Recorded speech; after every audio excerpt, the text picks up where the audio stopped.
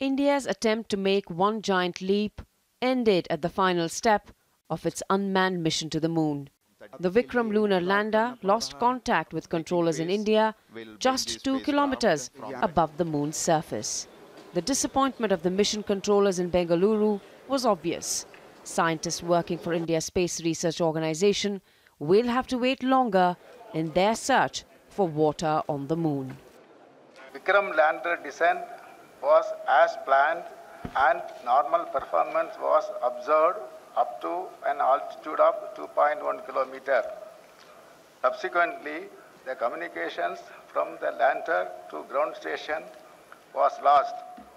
Millions all over India were glued to TV screens, waiting for the Indian flag to be unfurled at the south pole of the moon.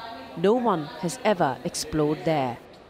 I think it's a stepping stone. You can't expect every new experiment and mission to always be perfect, right? But we've learned so much from it, and we can analyze what went wrong and make sure it doesn't happen again.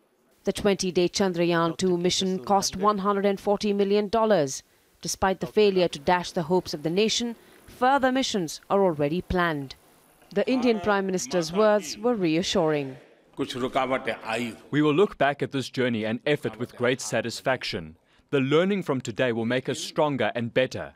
There will be a new dawn and a brighter tomorrow very soon. India's mission to the moon may have failed in the final moments, but while the lunar lander has been lost, officials expect to receive crucial images from the orbiter.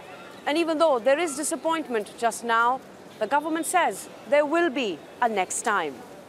After the US, the Soviet Union and China, India would have been only the 4th nation to successfully land on the moon had its mission ended in success rather than disappointment.